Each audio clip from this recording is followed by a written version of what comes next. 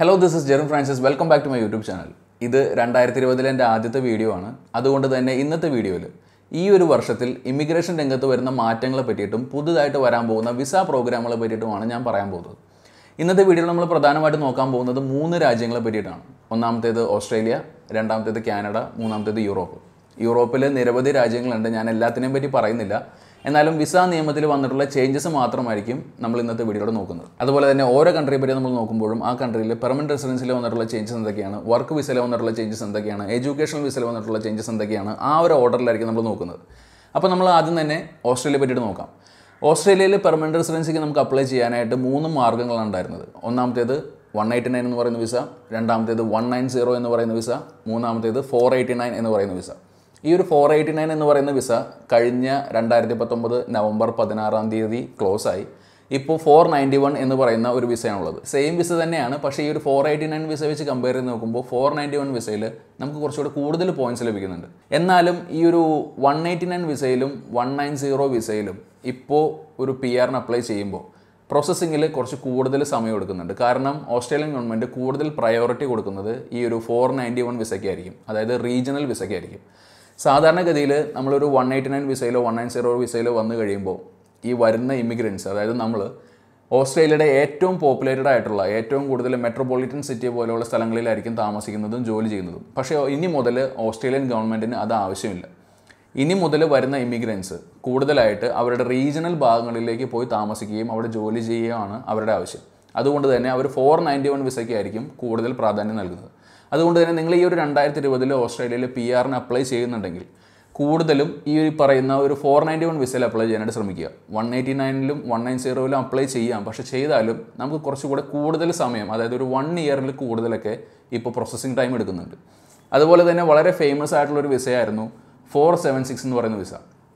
ഈ ഒരു വിസയിൽ യങ് എഞ്ചിനീയേഴ്സിന്, അതായത് അത്യാവശ്യം എക്സ്പീരിയൻസ് ഇല്ലെങ്കിൽ കൂടെ എഞ്ചിനീയേഴ്സിന് ഓസ്ട്രേലിയയിൽ പോയിട്ട് ഒരു ജോലി അന്വേഷിക്കാൻ സാധിക്കുന്ന ഒരു വിസയായിരുന്നു. ഈ ഒരു 476 എന്ന് പറയുന്ന വിസ ലോഞ്ച് ചെയ്ത സമയത്ത് വിത്തിൻ 30 ഡേയ്സ് 40 ഡേയ്സിനുള്ളിലെല്ലാം നമുക്ക് വിസ ലഭിക്കുമായിരുന്നു. പക്ഷേ നമ്മളുടെ തന്നെ മലയാളികളും അതുപോലെ തന്നെ സൗത്ത് ഇന്ത്യൻസും ഒരുപാട് ആൾക്കാർ ഫേക്ക് ഡോക്യുമെൻ്റ് സബ്മിറ്റ് ചെയ്ത് ഓസ്ട്രേലിയയിൽ പോയി ഈ പറയുന്ന 476 വിസയിൽ ഓസ്ട്രേലിയയിൽ പോയി അവരെ അവിടെ വെച്ച് പിടിച്ച് അവരെ ഡീപ്പോർട്ട് ചെയ്യേണ്ടി വന്നു. അതിനുശേഷം സൗത്ത് ഇന്ത്യയിൽ നിന്നുള്ള ആപ്ലിക്കൻസിനെ അവർ വളരെയധികം സ്ട്രിക്റ്റ് ആയിട്ടാണ് മോണിറ്റർ ചെയ്യുന്നത്. അതുകൊണ്ട് തന്നെ നിങ്ങൾ ഈ ഒരു 476 എന്ന് പറയുന്ന വിസയിൽ അപ്ലൈ ചെയ്യാൻ ഉദ്ദേശിക്കുന്നുണ്ടെങ്കിൽ ദയവ് ചെയ്ത് ഈ ഒരു 2020 മാക്സിമം അത് അവോയ്ഡ് ചെയ്യുക. കാരണം കിട്ടാനായിട്ട് വളരെയധികം ചാൻസ് കുറവാണ്. അതുപോലെ തന്നെ ഈ ഒരു 476 വിസയിൽ നമുക്ക് എല്ലാ യൂണിവേഴ്സിറ്റികളിൽ പഠിച്ച എഞ്ചിനീയേഴ്സിനും അപ്ലൈ ചെയ്യാനായിട്ട് പറ്റില്ല. ഈ ഒരു വിസയിൽ കൂടുതലായിട്ട് അവർ നോക്കിയിരുന്നത് ആദ്യം കുസാറ്റ് അതുപോലെ തന്നെ അണ്ണാ യൂണിവേഴ്സിറ്റി പോലെയുള്ള യൂണിവേഴ്സിറ്റികളിലായിരുന്നു. പക്ഷേ ഇപ്പോൾ അവിടെ പഠിച്ചിറങ്ങുന്ന സ്റ്റുഡൻസിന് വരെ കിട്ടുന്നില്ല എന്നല്ല ഞാൻ പറയുന്നത്, പക്ഷെ എന്നാലും ഒരുപാട് പ്രോസസ്സിങ് ടൈം അതിന് വേണ്ടി വരുന്നുണ്ട്. സോ നിങ്ങൾക്ക് വേറെ ഏതെങ്കിലും ഒരു മെത്തേഡ് നോക്കുക. അതുപോലെ തന്നെ PR അപ്ലൈ ചെയ്യുമ്പോൾ 491 വിസയിൽ അപ്ലൈ ചെയ്യാനായിട്ട് ശ്രമിക്കുക. 491 വിസ ഞാൻ നേരത്തെ ഇതിനു മുമ്പ് ഒരു വീഡിയോ ചെയ്തിട്ടുള്ളതാണ്. 491 വിസയിൽ ഓസ്ട്രേലിയയിൽ വന്നു കഴിഞ്ഞാൽ 2 വർഷത്തിന് ശേഷം നമുക്ക് 191 എന്ന് പറയുന്ന ഒരു വിസയിലേക്ക് മാറാനായിട്ട് സാധിക്കും. നിങ്ങൾക്ക് അതിനെപ്പറ്റി കൂടുതലായിട്ട് എന്തെങ്കിലും അറിയണം എന്നുണ്ടെങ്കിൽ ആ ഒരു വീഡിയോ കാണുക, അല്ലെന്നുണ്ടെങ്കിൽ നിങ്ങളുടെ അടുത്തുള്ള ഇമിഗ്രേഷൻ ഓഫീസറോ അല്ലെങ്കിൽ ഏതെങ്കിലും ഒരു ഏജൻസിയായിട്ട് സമീപിക്കുക. അടുത്തൊരു കാര്യം എന്ന് പറയുന്നത് ഓസ്ട്രേലിയയിലെ അധികം വർക്ക് വിസകൾ നമുക്ക് ലഭിക്കില്ല. കാരണം ഓസ്ട്രേലിയയിൽ അവർക്ക് വേണ്ടത് റീജിയണൽ ഏരിയയിൽ ജോലി ചെയ്യുന്ന ആൾക്കാരെ മാത്രമാണ്. റീജിയണൽ ഏരിയയിൽ ജോലിക്ക് വരുന്ന ആൾക്കാർ അവിടെ പെർമനന്റ് റെസിഡൻസി എടുക്കാതെ തിരിച്ച് നാട്ടിലേക്ക് പോകുന്ന രീതിയിലുള്ള വിസ പ്രോഗ്രാമുകളാണ് അവർ കൂടുതലായിട്ടും ഇപ്പോൾ നോക്കുന്നത്. ഈ ഒരു ഡാമ വിസ അല്ലെന്നുണ്ടെങ്കിൽ TSS വിസയിലൊക്കെ നമുക്ക് PR അപ്ലൈ ചെയ്യാൻ സാധിക്കുന്നുണ്ടെങ്കിലും വരുന്ന ആളുകളിൽ അവരത് കുറച്ചുകൂടെ സ്ട്രിക്റ്റ് ആക്കി നമ്മൾ എന്തിനു വേണ്ടിയിട്ടാണ് ഓസ്ട്രേലിയയിൽ വരുന്നത്, 1 വർഷത്തേക്കാണോ 2 വർഷത്തേക്കാണോ നമ്മൾ ജോലിക്ക് വേണ്ടി വരുന്നത്, ആ ഒരു ജോലി കഴിഞ്ഞതിന് ശേഷം തിരിച്ച് നാട്ടിലേക്ക് തന്നെ പോകണം എന്നുള്ള രീതിയിലുള്ള വിസ നിയമങ്ങളാണ് ഓസ്ട്രേലിയൻ ഗവൺമെൻറ് കൊണ്ടുവരുന്നത്. അതുപോലെ നിങ്ങൾക്ക് ഓസ്ട്രേലിയൻ PR ട്രൈ ചെയ്യാനായിട്ട് ആഗ്രഹമുണ്ടെങ്കിൽ നിങ്ങളുടെ ആപ്ലിക്കേഷൻ്റെ കൂടെ തന്നെ കനേഡിയൻ PR കൂടെ നോക്കുക. കാരണം ഓസ്ട്രേലിയൻ PR വെച്ച് കമ്പയർ ചെയ്ത് നോക്കുമ്പോൾ കനേഡിയൻ PR കുറച്ചുകൂടെ ഈസി ആയിട്ട് ചെയ്യാൻ പറ്റുന്ന ഒരു പ്രോസസ്സാണ്. കാരണം ഈ ഒരു ഓസ്ട്രേലിയൻ PRൽ സ്കിൽ അസസ്മെൻറ്റ് എന്ന് പറയുന്ന ഒരു കാര്യം വളരെ ബുദ്ധിമുട്ടാണ്. കാരണം പല ആൾക്കാരും ചിലപ്പോൾ നമ്മൾ പഠിച്ച സബ്ജക്റ്റിലായിരിക്കില്ല നമ്മൾ ജോലി ചെയ്യുന്നത്. ചില ആൾക്കാർ മെക്കാനിക്കൽ എഞ്ചിനീയറിംഗ് അല്ലെങ്കിൽ ഇലക്ട്രിക്കൽ എഞ്ചിനീയറിംഗ് കഴിഞ്ഞ ആൾക്കാർ ചിലപ്പോൾ IT-യിലായിരിക്കും അല്ലെങ്കിൽ കോഡിങ്ങിലായിരിക്കും വർക്ക് ചെയ്യുന്നത്. അതുപോലെ തന്നെ റിവേഴ്സും. സോ അങ്ങനെ വരുന്ന സമയങ്ങളിൽ നമ്മൾ ഒരു സ്കിൽ അസസ്മെൻറ്റ് ചെയ്യുമ്പോൾ നമ്മൾക്ക് കറക്റ്റ് വർക്ക് എക്സ്പീരിയൻസ് അവർ കൗണ്ട് ചെയ്ത് തരില്ല. എന്നാൽ ഇതേ കാര്യം നിങ്ങൾ കനേഡിയൻ PRൽ നോക്കുകയാണെന്നുണ്ടെങ്കിൽ ഇത്തരം ബുദ്ധിമുട്ടുകളൊന്നും ഇല്ലാതെ തന്നെ നിങ്ങൾക്കൊരു PR നേടാം.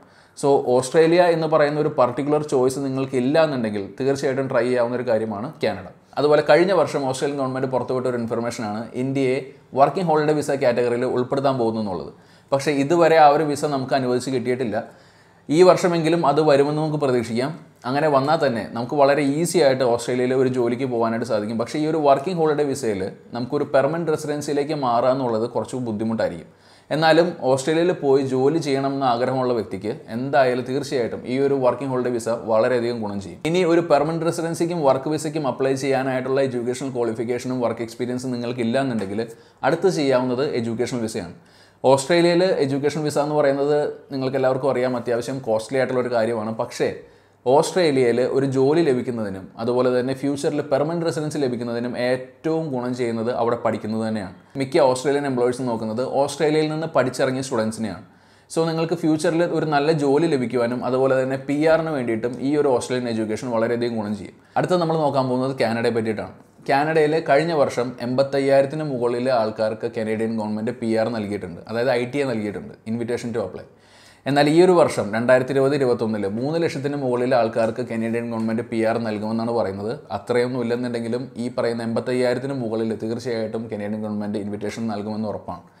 അതുപോലെ തന്നെ ഈ ഒരു വർഷം കാനഡയിൽ PR അപ്ലൈ ചെയ്യാനായിട്ട് ആഗ്രഹിക്കുന്ന വ്യക്തികളാണ് നിങ്ങളെങ്കിൽ തീർച്ചയായിട്ടും അതിൻ്റെ കൂടെ തന്നെ എക്സ്പ്രസ് എൻട്രിയുടെ കൂടെ തന്നെ PNP കൂടെ ചെയ്യാനായിട്ട് ശ്രമിക്കുക. കാരണം PNP അല്ലെന്നുണ്ടെങ്കിൽ പുതുതായിട്ട് വരുന്ന പൈലറ്റ് പ്രോഗ്രാമുകൾക്കായിരിക്കും കനേഡിയൻ ഗവൺമെൻറ് കൂടുതൽ ഇമ്പോർട്ടൻസ് നൽകുന്നത്.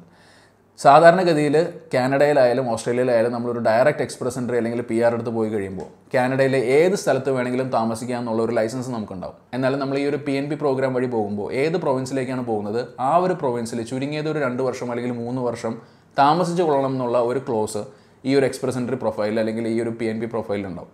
അതുകൊണ്ട് തന്നെ കൂടുതലായിട്ട് ഇനി ഈ വരുന്ന 2020-ലും 2021-ലും കനേഡിയൻ ഗവൺമെൻറ് PNPക്കായിരിക്കും പെർമനൻറ്റ് റെസിഡൻസിയിൽ കൂടുതൽ ഇമ്പോർട്ടൻസ് നൽകുന്നത്. അതുപോലെ തന്നെ കനേഡിയൻ പെർമനൻറ്റ് റെസിഡൻസിയിൽ എക്സ്പ്രസ് എൻട്രി വഴി അപ്ലൈ ചെയ്യുമ്പോൾ നമ്മൾ പ്രൂഫ് ഓഫ് ഫണ്ട് കാണിക്കണമായിരുന്നു. ഏകദേശം ഒരു വ്യക്തിക്ക് 12,669 കനേഡിയൻ ഡോളർ ആയിരുന്നു കഴിഞ്ഞ വർഷം വരെ 2019 വരെ പ്രൂഫ് ഓഫ് ഫണ്ടായിട്ട് കാണിക്കേണ്ടത്. എന്നാൽ ഈ വർഷം കുറച്ച് ഹൈക്ക് വന്നിട്ടുണ്ട്. അത് ഏകദേശം ഇപ്പോൾ ഒരു വ്യക്തിക്ക് 12,960 കനേഡിയൻ ഡോളറാണ് നമ്മുടെ പ്രൂഫ് ഓഫ് ഫണ്ടായിട്ട് കാണിക്കേണ്ടത്. നിങ്ങൾക്കിപ്പോൾ സ്ക്രീനിൽ കാണാം, അപ്ഡേറ്റഡ് ആയിട്ടുള്ള ചാർട്ടാണ് നിങ്ങളിപ്പോൾ സ്ക്രീനിൽ കാണുന്നത്. ഇതിനനുസരിച്ചായിരിക്കും എക്സ്പ്രസ് എൻട്രി ട്രൈ ചെയ്യുന്ന വ്യക്തികൾ നിങ്ങളുടെ പ്രൂഫ് ഓഫ് ഫണ്ട് കാണിക്കേണ്ടത്. അതുപോലെ തന്നെ കഴിഞ്ഞ വർഷം നമ്മൾ കണ്ട 2 പൈലറ്റ് പ്രോഗ്രാമുകളാണ് AIPPയും RNIPയും. AIPP എന്ന് പറയുന്നത് അറ്റ്ലാന്റിക് ഇമിഗ്രേഷൻ പൈലറ്റ് പ്രോഗ്രാം. ഈ ഒരു പൈലറ്റ് പ്രോഗ്രാം 2017 ലോഞ്ച് ആയതാണ്. ഈ ഒരു 2019 വരെ ഏകദേശം ഒരു 4,000-ന് മുകളിൽ ആൾക്കാർക്ക് ഈ ഒരു പൈലറ്റ് പ്രോഗ്രാം വഴി ജോലി ലഭിച്ചിട്ടുണ്ട്. അതായത് കാനഡയുടെ കുറച്ച് അറ്റ്ലാന്റിക് റീജിയൻസിലുള്ള 4 പ്രൊവിൻസിലേക്കാണ് ഈ ഒരു AIPP പ്രോഗ്രാം വഴി നമുക്ക് ജോലി ലഭിക്കുന്നത്. അതുകൊണ്ട് തന്നെ ഈ ഒരു പ്രോഗ്രാം വളരെ സക്സസ് ആയതുകൊണ്ട് തന്നെ കനേഡിയൻ ഗവൺമെൻറ് 2021 ഡിസംബർ വരെ ഈ ഒരു pilot programme Atlantic immigration pilot programme extend ചെയ്തിട്ടുണ്ട്. സോ ഒരു നല്ല ന്യൂസ് തന്നെയാണ്. കാരണം നിങ്ങൾക്ക് ഇനിയും ഈ ഒരു പൈലറ്റ് പ്രോഗ്രാം വഴി ജോലിക്ക് അപ്ലൈ ചെയ്യാം. അതുപോലെ തന്നെ RNIP rural and northern immigration pilot programme കഴിഞ്ഞ വർഷമാണ് ലോഞ്ച് ആയത്. ഈ ഒരു പൈലറ്റ് പ്രോഗ്രാമിൽ ഏകദേശം 11ഓളം കമ്മ്യൂണിറ്റികൾ പാർട്ടിസിപ്പേറ്റ് ചെയ്യുന്നുണ്ട്. അതിൽ ഇപ്പോൾ 3 കമ്മ്യൂണിറ്റികളിലേക്കാണ് നമുക്ക് അപ്ലൈ ചെയ്യാനായിട്ട് സാധിക്കുന്നത്. ബാക്കി കമ്മ്യൂണിറ്റികളിലേക്ക് ഈ വരുന്ന 2020-ൽ നമ്മൾക്ക് അപ്ലൈ ചെയ്യാനായിട്ടുള്ള ഒരു സ്ലോട്ട് തുറന്നു കിട്ടുമെന്നാണ് നമ്മൾ പ്രതീക്ഷിക്കുന്നത്. അതുപോലെ തന്നെ കാനഡയിൽ ഈ ഒരു വർഷം വരാൻ പോകുന്ന പൈലറ്റ് പ്രോഗ്രാമാണ് MNP മുനിസിപ്പാലിറ്റി നോമിനി പ്രോഗ്രാം. ഈ പറയുന്ന RNIP പോലെ തന്നെ മുനിസിപ്പാലിറ്റികളിൽ, അതായത് കാനഡയിൽ തിരഞ്ഞെടുക്കുന്ന മുനിസിപ്പാലിറ്റികളിൽ ആ ഒരു പ്രദേശത്തെ എംപ്ലോയേഴ്സിന് വേണ്ട ഷോർട്ടേജ് പരിഹരിക്കാൻ വേണ്ടിയിട്ടാണ് ഈ ഒരു MNP പ്രോഗ്രാം കൊണ്ടുവരുന്നത്. ഇതിനെ പറ്റിയിട്ടുള്ള കൂടുതൽ ഇൻഫർമേഷൻസ് വരുന്ന സമയത്ത് ഞാൻ ഇതിനെപ്പറ്റി ഒരു വീഡിയോ ചെയ്യുന്നതായിരിക്കും. അതുകൊണ്ട് തന്നെ ഈ ഒരു വർഷം നിങ്ങൾ കാനഡയിൽ ജോലി നോക്കുകയാണെന്നുണ്ടെങ്കിൽ കൂടുതൽ പൈലറ്റ് പ്രോഗ്രാമുകളിൽ കോൺസെൻട്രേറ്റ് ചെയ്യുക. അതായത് RNIP അല്ലെങ്കിൽ AIPP അല്ലെങ്കിൽ MNP പോലെയുള്ള പൈലറ്റ് പ്രോഗ്രാമുകൾ നിങ്ങൾ കൂടുതൽ കോൺസെൻട്രേറ്റ് ചെയ്യുക. കാരണം അതിനായിരിക്കും കനേഡിയൻ ഗവൺമെൻറ് കൂടുതൽ ഇമ്പോർട്ടൻസ് നൽകുന്നത്. ഇനി കാനഡയിലെ എഡ്യൂക്കേഷൻ നോക്കുന്ന ആൾക്കാർ അല്ലെങ്കിൽ ഒരു സ്റ്റഡി വിസയിൽ പോകാൻ നോക്കുന്ന ആൾക്കാർ കാനഡയിലെ ഫേമസ് ആയിട്ടുള്ള സ്ഥലങ്ങളിലേക്ക് പോവാതിരിക്കുക. സാധാരണ എല്ലാ ആൾക്കാരും അത്രത്തോളം ഒരു ടൊറൻറ്റോ അല്ലെങ്കിൽ ഒൻറ്റാരിയോ അല്ലെങ്കിൽ ആൽബർട്ട പോലുള്ള സ്ഥലങ്ങളിലേക്കായിരിക്കും പോകുന്നത്. കാരണം പാർട്ട് ടൈം ജോലി കിട്ടാനും അതുപോലെ തന്നെ കുറച്ചുകൂടെ ലിവിങ് സ്റ്റാൻഡേർഡ് കൂടുതലുള്ളത് ഈ പറയുന്ന സിറ്റികളിലായിരിക്കും. പക്ഷേ ഇനി മുതൽ നിങ്ങൾക്ക് കാനഡയിൽ ഒരു PR ലഭിക്കണം എന്നുണ്ടെങ്കിൽ അല്ലെങ്കിൽ ഒരു PNP ത്രൂ PR ലഭിക്കണം എന്നുണ്ടെങ്കിൽ ഏറ്റവും നല്ലത് കാനഡയുടെ തന്നെ റീജിയണൽ ഏരിയാസോ അല്ലെങ്കിൽ റൂറൽ ഏരിയാസിലോ പോയി താമസിക്കുന്നതും അവിടെ ജോലി ചെയ്യുന്നതുമായിരിക്കും. സോ അത്തരത്തിലുള്ള പ്രൊവിൻസുകളും കമ്മ്യൂണിറ്റികളും തേടി കണ്ടുപിടിച്ച് ആ ഒരു സ്ഥലങ്ങളിൽ പഠിക്കാൻ പോകുന്നതായിരിക്കും ഏറ്റവും ഉചിതം. അപ്പോൾ ഞാനീ പറഞ്ഞ ഓസ്ട്രേലിയ ആയാലും കാനഡ ആയാലും പഠിക്കാൻ പോകാനായാലും അല്ലെങ്കിൽ പെർമനന്റ് റെസിഡൻസി ആയാലും അത്യാവശ്യം ക്വാളിഫിക്കേഷൻസും അതുപോലെ തന്നെ എക്സ്പെൻസും വരുന്നൊരു കാര്യമാണ്. അതിൻ്റെ കൂടെ തന്നെ IELTS വളരെ ഇമ്പോർട്ടൻ്റ് ആയിട്ടുള്ളൊരു കാര്യമാണ്. ഇത്രയും കാര്യങ്ങൾ ഫുൾഫിൽ ചെയ്യാൻ പറ്റാത്തവർക്ക് തീർച്ചയായിട്ടും ട്രൈ ആവുന്നൊരു കാര്യമാണ് യൂറോപ്പിൽ വർക്ക് വിസയിൽ അല്ലെങ്കിൽ എഡ്യൂക്കേഷണൽ വിസയിൽ പോകാമെന്നുള്ളത്. യൂറോപ്പിൽ നമുക്കൊരു പെർമനൻറ്റ് റെസിഡൻസ് ലഭിക്കുക, സ്ട്രേറ്റ് അവേ ഒരു പെർമനൻറ്റ് റെസിഡൻസ് ലഭിക്കുക എന്ന് പറയുന്നത് കുറച്ച് ബുദ്ധിമുട്ടാണ്. കാരണം യൂറോപ്പിലുള്ള മിക്ക കൺട്രികളിലും നമുക്ക് അവിടെ ഒരു പെർമനൻറ്റ് റെസിഡൻസ് ലഭിക്കണം എന്നുണ്ടെങ്കിൽ ആ ഒരു കൺട്രിയിൽ നമുക്ക് ജോലി ലഭിച്ചിട്ടുണ്ടാവണം. അതുപോലെ തന്നെ ആ ഒരു ജോലിയിൽ ചുരുങ്ങിയത് ഒരു സർട്ടൺ ഇയേഴ്സ് നമ്മളവിടെ വർക്ക് ചെയ്ത് ടാക്സ് പേ ചെയ്തിട്ടുണ്ടാവണം. അതുകൊണ്ട് തന്നെ ആദ്യത്തെ കടമ്പ എന്ന് പറയുന്നത് നമുക്ക് അവിടെ ഒരു ജോലി ലഭിക്കുക എന്നുള്ളതാണ്. ഈ ഒരു ജോലി ലഭിക്കാനായിട്ട് ഏറ്റവും നല്ലൊരു കാര്യം ഞാൻ എപ്പോഴും പറയുന്നതാണ്, യൂറോപ്പിൽ പഠിക്കാൻ പോകുന്നത് തന്നെയാണ്. ഇനി അതല്ല നിങ്ങളുടെ കയ്യിൽ അത്യാവശ്യം എഡ്യൂക്കേഷൻ ഇപ്പോൾ തന്നെ ഉണ്ട്, അതുപോലെ തന്നെ വർക്ക് എക്സ്പീരിയൻസ് ഉണ്ടെന്നുണ്ടെങ്കിൽ നമ്മളുടെ നാട്ടിൽ അല്ലെങ്കിൽ ഇന്ത്യയിൽ തന്നെ നിരവധി ജോബ് റിക്രൂട്ട്മെൻറ്റുകൾ നടക്കുന്നുണ്ട്. അത്തരം ജോബ് റിക്രൂട്ട്മെൻറ്റുകൾ, അതായത് ലൈസൻസ് ഉള്ള റിക്രൂട്ട്മെൻറ്റ് ഏജൻസികൾ നടത്തുന്ന ജോബ് റിക്രൂട്ട്മെൻറ്റുകൾ നടക്കുന്നുണ്ട്. അവർ ത്രൂ മാത്രം പോവുക. അതല്ലാത്ത പക്ഷം നിങ്ങൾക്ക് അവിടെ ചെല്ലുമ്പോൾ, അതായത് ഏത് രാജ്യത്തേക്കാണോ പോകുന്നത് ആ രാജ്യത്ത് ചെല്ലുമ്പോൾ നിങ്ങൾക്ക് നേരിടേണ്ടി വരുന്ന പ്രശ്നങ്ങൾക്കും അതുപോലെ തന്നെ നിങ്ങൾ കൊടുക്കുന്ന ഈ ഒരു സർവീസ് ചാർജിലും ഒരു ഗ്യാരണ്ടി ഉണ്ടാവില്ല. അതുപോലെ തന്നെ ഇറ്റലിയിൽ ഇതുവരെ ഇല്ലീഗലായിട്ട് താമസിച്ചിരുന്ന വ്യക്തികൾക്ക്, നിങ്ങൾക്കറിയാം ലക്ഷക്കണക്കിന് ആൾക്കാർ ഇറ്റലിയിൽ ഇല്ലീഗലായിട്ട് താമസിക്കുന്നുണ്ട്. അത് ഗവൺമെൻറ്റിനും അറിയാം. പക്ഷേ അവർക്കൊരു സെറ്റിൽമെൻറ്റ് കൊടുക്കാനായിട്ട് ഇപ്പോഴും വളരെ ബുദ്ധിമുട്ടായിട്ട് നിൽക്കുന്ന കാര്യമാണ്. കാരണം അത്തരം ആൾക്കാർ ജോലി ചെയ്യുന്നുമുണ്ട്. അത്തരം ഇല്ലീഗലായിട്ട് ജോലി ചെയ്യുന്ന ആൾക്കാർ ടാക്സ് പേ ചെയ്യുന്നില്ല എന്നുള്ളതാണ് ഇറ്റാലിയൻ ഗവൺമെൻറ്റിൻ്റെ ഏറ്റവും വലിയൊരു പ്രശ്നം. അതുകൊണ്ട് തന്നെ ഇറ്റാലിയൻ ഗവൺമെൻറ് ഈ ഒരു വർഷത്തിൽ ഇല്ലീഗലായിട്ട് ജോലി ചെയ്യുന്ന അല്ലെങ്കിൽ ഇല്ലീഗലായിട്ട് ഇറ്റലിയിൽ താമസിക്കുന്ന വ്യക്തികൾക്ക് വരെ ലീഗൽ ഡോക്യുമെൻ്റ്, അതായത് ഒരു വർക്ക് പെർമിറ്റ് ഇഷ്യൂ ചെയ്യുമെന്നാണ് കേൾക്കുന്നത്. ഇതിനകത്ത് എത്രത്തോളം സത്യമുണ്ടെന്ന് നമുക്കറിയില്ല. കാരണം ഇറ്റാലിയൻ ഗവൺമെൻറ് അവരുടെ പ്രോസസ്സിങ്ങിൽ എപ്പോഴും വളരെ സ്ലോ ആയിട്ട് അല്ലെങ്കിൽ വളരെ ഡിലേ ചെയ്ത് നടത്തുന്ന ആൾക്കാരാണ്. അതുകൊണ്ട് എപ്പോൾ വരുമെന്നോ അല്ലെങ്കിൽ ഈ വർഷം തന്നെ വരുമെന്നോ അറിയില്ല. എന്തായാലും അങ്ങനെ വരികയാണെങ്കിൽ ഇറ്റലിയിൽ ഇല്ലീഗലായിട്ട് താമസിക്കുന്ന ആൾക്കാർക്കും ഒരു വർക്ക് പെർമിറ്റ് ലഭിക്കാനായിട്ട് ചാൻസ് ഉണ്ട്. അപ്പോൾ ഈ ഒരു വർഷം യൂറോപ്പിൽ ജോലിക്ക് പോകാൻ വേണ്ടി ആഗ്രഹിച്ച് നിൽക്കുന്ന എൻ്റെ പ്രിയ സുഹൃത്തുക്കൾ കുറച്ച് കാര്യങ്ങൾ ശ്രദ്ധിക്കുക. നിങ്ങൾക്ക് ജോലി തരുന്ന ഏജൻസി, ഇന്ത്യയിലുള്ള ഏത് ഏജൻസി ആയിക്കോട്ടെ, ജോലി തരുന്ന ഏജൻസിക്ക് മിനിസ്ട്രി ഓഫ് എക്സ്റ്റേണൽ അഫയേഴ്സ് എന്നുള്ള ലൈസൻസ് നമ്പർ ഉണ്ടോ എന്നുള്ളത് ചെക്ക് ചെയ്യുക. നിങ്ങൾക്ക് ആ ഏജൻസിയോട് തന്നെ ആ ഒരു ലൈസൻസിനെ പറ്റി ചോദിക്കാം. അവർക്ക് ലൈസൻസ് ഇല്ല എന്നുണ്ടെങ്കിൽ ദയവ് ചെയ്ത് നിങ്ങൾ അവരുടെ പ്രോസസ്സിൽ നിൽക്കരുത്. കാരണം അതിൽ വളരെയധികം റിസ്ക് ഇൻവോൾവ്ഡ് ആണ്. രണ്ടാമത്തെ കാര്യം, നിങ്ങളൊരു ഓപ്പൺ ഇൻ്റർവ്യൂ വഴി, അതായത് ഇത്തരം ലൈസൻസ് ഉള്ള ഏജൻസികൾ വഴി ഒരു ഓപ്പൺ ഇൻ്റർവ്യൂ വഴി നിങ്ങൾക്ക് സെലക്ട് ആയി കഴിഞ്ഞാൽ നിങ്ങൾക്ക് ആദ്യം തന്നെ ഒരു ജോബ് ഓഫർ ലെറ്റർ തരും. ഈ ഒരു ജോബ് ഓഫർ ലെറ്റർ കിട്ടിക്കഴിഞ്ഞാൽ അതിനുശേഷം നിങ്ങൾ ഏത് കൺട്രിയിലേക്കാണോ പോകുന്നത് ആ കൺട്രിയിലെ ലേബർ ഓഫീസിൽ നിന്ന് നിങ്ങൾക്കൊരു വർക്ക് പെർമിറ്റ് ലഭിക്കും. ഈ ഒരു വർക്ക് പെർമിറ്റും ജോബ് ഓഫർ ലെറ്റർ ഉണ്ടെങ്കിൽ മാത്രമാണ് നമ്മൾക്ക് ഇന്ത്യയിൽ നിന്ന് ആ ഒരു രാജ്യത്തേക്ക് വർക്ക് വിസയ്ക്ക് അപ്ലൈ ചെയ്യാനായിട്ട് സാധിക്കുന്നത്. അതല്ലാതെ നിങ്ങൾക്കൊരു ജോബ് ഓഫർ ലെറ്റർ മാത്രം ലഭിച്ചതുകൊണ്ട് ഒരിക്കലും ആ ഒരു രാജ്യത്തേക്ക് പോകാനായിട്ട് സാധിക്കില്ല. അതുപോലെ തന്നെ ലൈസൻസ് ഇല്ലാത്ത ചില ഏജൻറ്റുമാരും ഏജൻസികളും വന്ന് 3 ലക്ഷം രൂപ അല്ലെങ്കിൽ 5 ലക്ഷം രൂപ 6 ലക്ഷം രൂപയൊക്കെ തന്നു കഴിഞ്ഞാൽ നിങ്ങളെ ആ രാജ്യത്തേക്ക് കൊണ്ടുപോകാമെന്ന് പറയുമ്പോൾ ദയവ് ചെയ്ത് ഈ കാര്യങ്ങളെല്ലാം നിങ്ങൾ ചെക്ക് ചെയ്യുക. ആ ഒരു ഏജൻസിക്ക് ലൈസൻസ് ഉണ്ടോ എന്നുള്ളത് ചെക്ക് ചെയ്യുക. അതിനുശേഷം നിങ്ങൾക്ക് ജെനുവിനായിട്ടുള്ള ഓഫർ ലെറ്റർ ലഭിക്കുന്നുണ്ടോ, ജെനുവിനായിട്ടുള്ള വർക്ക് പെർമിറ്റ് ലഭിക്കുന്നുണ്ടോ എന്നുള്ളത് നിങ്ങളൊന്ന് ചെക്ക് ചെയ്ത് നോക്കുക. അതിനുശേഷം മാത്രമായിരിക്കണം നിങ്ങൾ ക്യാഷ് പേ ചെയ്യേണ്ടത്.